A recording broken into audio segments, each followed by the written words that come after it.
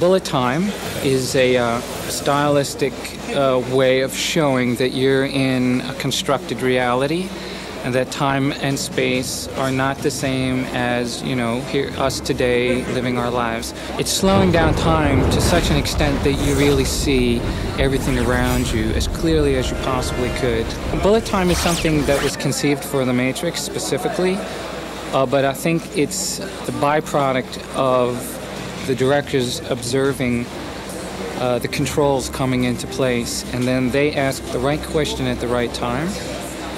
You always know that you're doing something that is groundbreaking. If someone asks something that you go, maybe, if we do some development and get the right minds working on it, and it takes some pretty heavy thinking to get it together.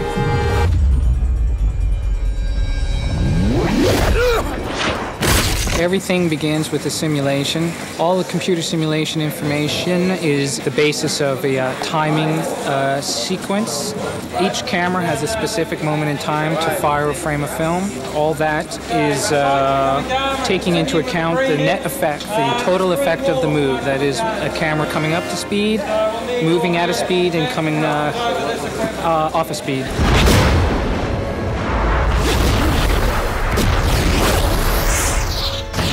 Particular rig, there are 120 cameras and 2 motion picture cameras set up.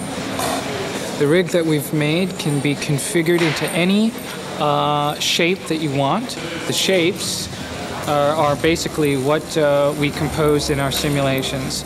It can do S-curves, it can do arcs, it can do spirals, it can do anything you want. It's an erector set. The heights of the cameras, where they're pointing at, also from the same simulation. In the middle of that box right there is a motion control laser pointing system that takes an animation file and creates a point on the surface of that cube that tells us where to point the camera. The 2 motion picture cameras are going to be, in this particular shot, running, that's running at 150, that one's running at 120. There are other bullet times where the end camera is a photosonics camera, so we'll be running that at 360. I can choose at will any elapsed real-world time to photograph. That is, if I have a guy falling over, I can choose to capture the whole event in the time that it takes to go around the circle. I could choose to capture only a very brief moment, and that is how we determine what frame rate the cameras eventually wind up.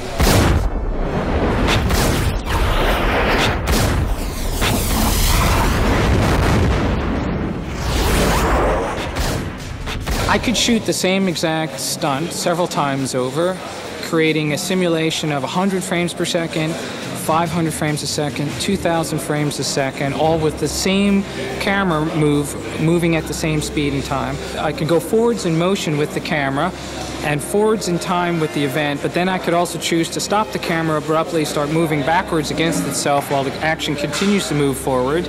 I can shoot the move coming from both sides at the same time, crisscrossing over and ending. I can shoot waves, you know, cycles of film that crisscross like waves over the middle. There is a very heavy digital half to this capture.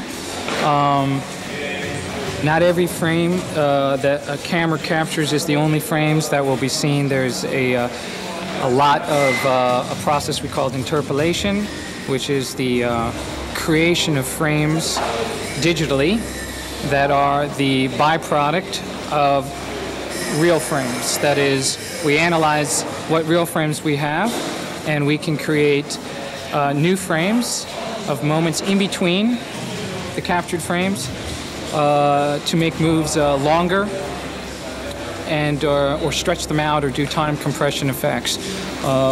There's a lot of work going on in the art form of interpolation, and it needs to be said, because it's not what you see is what you get. It's all baby steps towards something much larger that won't be really commonplace for a few years, but there are people around the world that sort of, you know, scratching their heads about a new way to photograph things. And it'll be as revolutionary as when cameras came off sticks and went to a crane, when they came off of cranes and went to Steadicams. We're talking about cameras that are now broken from the subject matter, that are virtual. So that's the next phase. That's what computers have introduced into cinematography. Hey, it's Lisa with the Movie Extras Factor. Wachowski's Matrix trilogy is one of the most beloved science fiction properties ever made, and it's remembered for several things, mostly Neo's bullet time dodge in the first movie. And although the trilogy is laden with visual effects, many aspects of the movies were actually created using practical effects, which were then amplified using minimal CGI. Click here below to subscribe, and remember to tap the bell to always receive our videos in your feed.